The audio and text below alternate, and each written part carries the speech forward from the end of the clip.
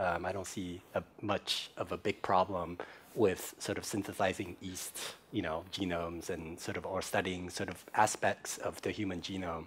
And so, but I leave it to the scientists to decide how quickly we're going to arrive at the end station, which is sort of the possibility of creating synthetic humans.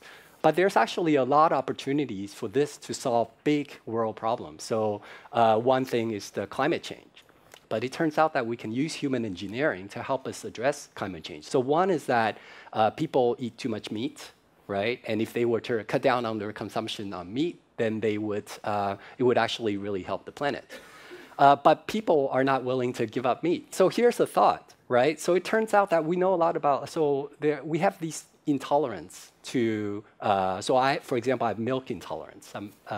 And some people are intolerant to crayfish. So possibly we can use human engineering to make it the case that we're intolerant to certain kinds of meat, to certain kinds of bovine protein. So that's something that we can do through human engineering. We can kind of possibly address really big world problems through human engineering.